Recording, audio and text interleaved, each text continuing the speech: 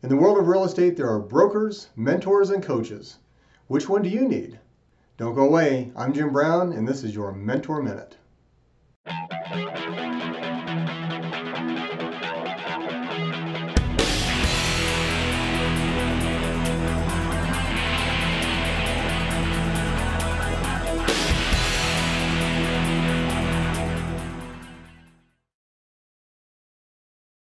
As a real estate agent, there are a variety of people to help you start and maintain your career. Brokers, mentors, coaches, and more.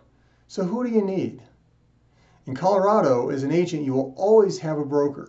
Your broker is there to provide supervision of you and your business, especially if you're new in the industry. Did you know? Your broker can be held responsible for your mistakes by the Real Estate Commission. That's right. So as a new agent, you'll get much more attention and supervision through your first few deals. Your broker will help you answer a lot of questions: contracts, listings, open houses, marketing, the works.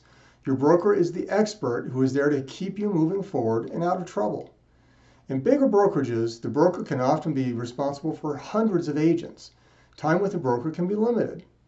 This is where a good mentor comes in. A mentor takes the deep dive with you as the new agent and walks you through your first transactions. A mentor will teach you the systems that are used within your company, talk about open houses, marketing, spend time with you going through the MLS system and searching for properties. They will show you how to set up showings and work a lockbox, and then go do a showing with you so it's less awkward the first time you do it with a client. When it's time to write your first contract, your mentor will be with you there all the way through the contract, line by line. A mentor typically spends time with newer agents for the first 3 to 5 contracts and gets part of the commission as a compensation for their time.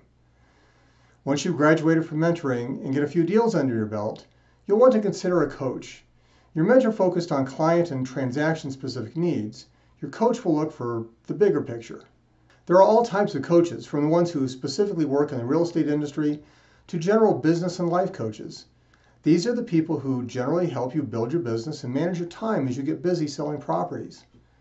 In the real estate industry, there are national companies who provide tools and systems and connect with you on a weekly or bi-weekly basis. There are also local companies, local coaches who have been in the real estate business and provide more one-on-one guidance. Interview different coaches and find the one you feel comfortable with. Remember, coaching isn't free. Their methods and prices are all different, so spend your time doing your due diligence. Do you need a broker, a mentor, a coach? Chances are over time you'll need all three. Just remember, your broker will always be your main point of contact, especially with specific contract questions or issues. And when you're deciding on which brokerage to hang your license with, make sure that the broker is somebody that has experience and somebody that you're going to get along with.